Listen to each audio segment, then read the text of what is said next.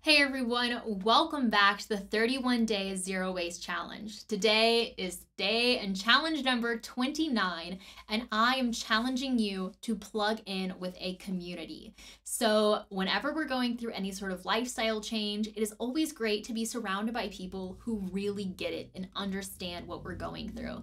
It can feel really isolating being by yourself or alone, but I just want to let you know there are so many people out there who are rooting for you. And with the internet, it's a great way to find like-minded people. You can scroll the hashtag zero waste on Instagram, or you can even join a Facebook group where there are so many people talking about different ways for you to reduce your waste.